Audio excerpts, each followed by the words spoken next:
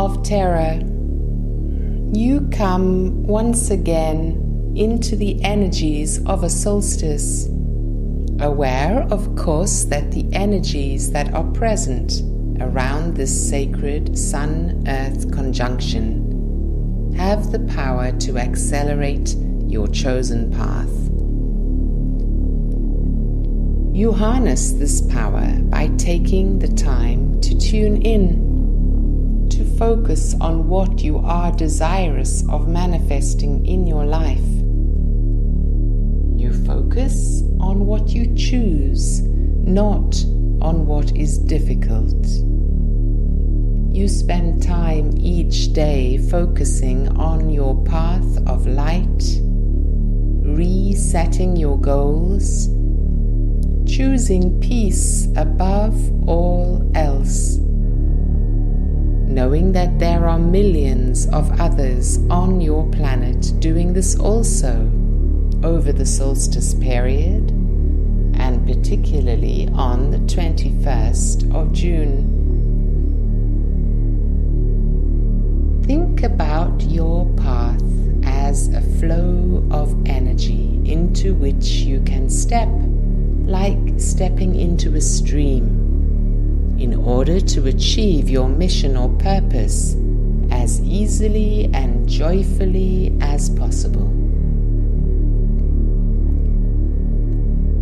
For when you step into the flow of your chosen path, you are divinely assisted through guidance, signs, and synchronicities which lead you forward towards the achieving of your goals.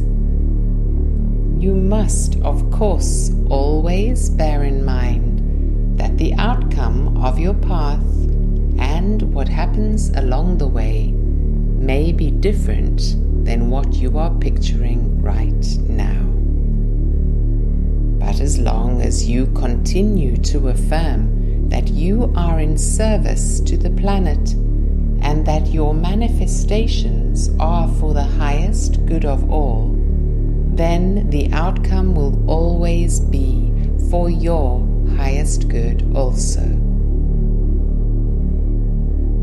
There is often more than one path available to you at any given time and in any situation. The method you use to determine which way to step is to ask yourself which potential path feels more exciting and joyful. Which choice feels expansive rather than contracted? The energy of love is always associated with a feeling of expansion. The energy of love and light combined is always associated with peace.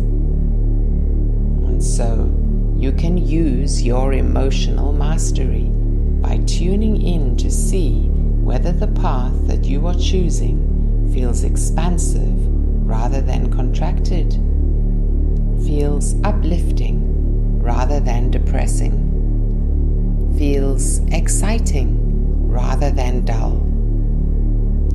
Feel into whether your choice will bring peace, for this must underpin all your goals.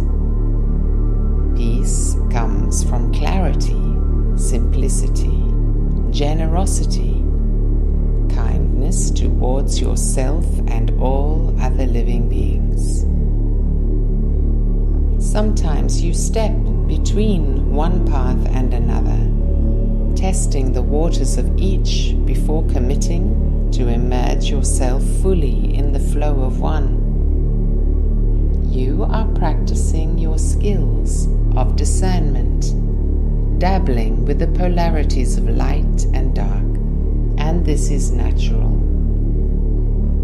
It is part of the nature of the experiment that you chose to partake in by coming into the density of 3D.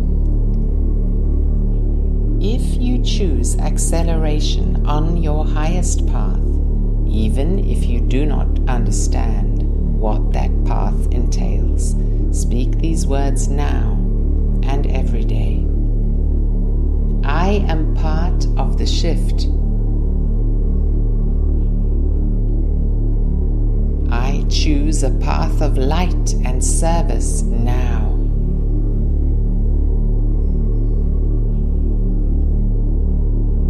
I let go of resistance to change. I step into the flow of my highest path. I manifest only that which is for the highest good of all.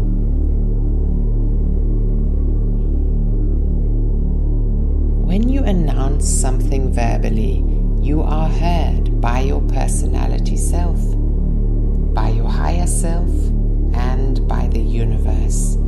And now you are in the canoe of your success, dear ones.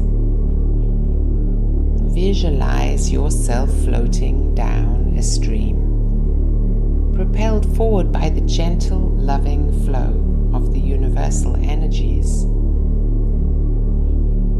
You feel the gentle current assisting you. No need to paddle, no need for effort.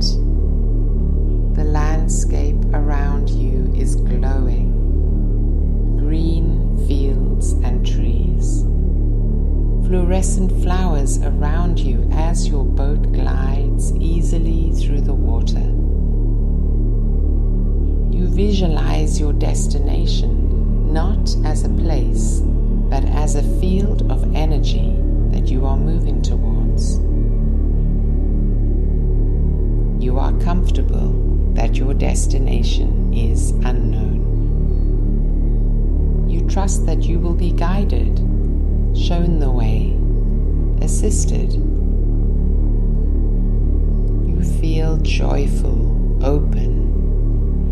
Love and abundance is flowing through your field, through your chakras, your body, your aura, and your greater light body. And so it is, dear ones, that you accelerate your paths of light, joining the legions of light who work with you continuously at this time to co-create a future of unity and peace on your planet. Your assistance and cooperation is so greatly appreciated. We are with you always.